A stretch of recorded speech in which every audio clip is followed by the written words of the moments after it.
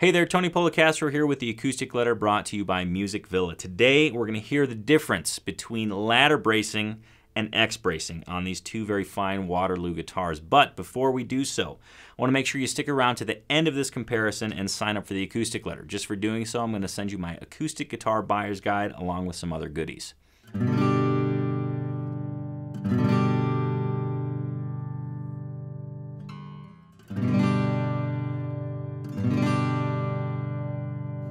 If you find yourself answering yes to the question, am I an acoustic guitar geek? This comparison is right up your alley. We finally get to hear the difference between X bracing and ladder bracing on essentially the same guitar. Now I know guitars are made of wood and they're all different and they all have their own character, but this is a darn close comparison on two almost identical instruments with different bracing. What we have in my left hand is the Waterloo WL14X-TR. What we have in my right hand is the Waterloo WL14L-TR. You'll notice that the names only have one letter different. Now, this guitar in my left hand has X bracing, so think sunburst, X bracing. The guitar in my right hand has ladder bracing, so think black guitar, ladder braced. Everything else on these guitars is identical. Solid Sitka spruce top, solid mahogany back and sides, V-neck, adjustable truss rod on both, ebony bridge pins, long cut through saddle, rosewood fingerboard with dot inlay, 1 3/4 ebony nut, stenciled Waterloo logo, 3-on-a strip tuners. I mean, we're talking these guitars are nearly the same, but the bracing is indeed different. Remember, sunburst, X bracing, black guitar, ladder braced. Now, before we play these two guitars, I have one last thing. X bracing and ladder bracing are very, very different in sound. It's because of their physical properties. X bracing basically puts an X along the top of the guitar, leaving the lower bout completely open. Ladder bracing places the cross braces directly across the lower bout, so it kind of, in a way, constricts it, but in the best way.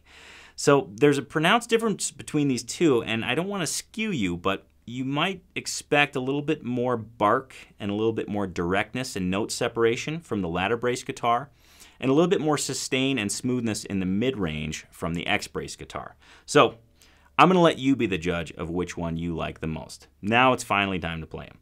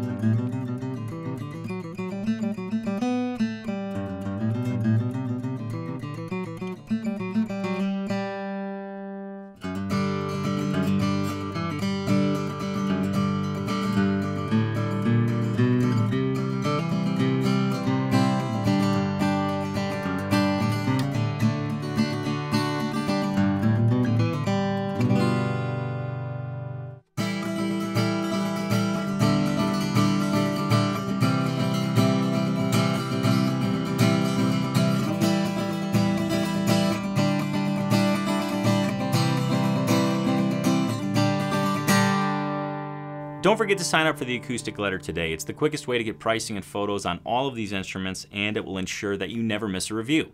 Just for signing up today, I'm going to send you my acoustic guitar buyer's guide and 5-day practice plan, all for free. To join, go ahead and click the link or go to acousticletter.com/join.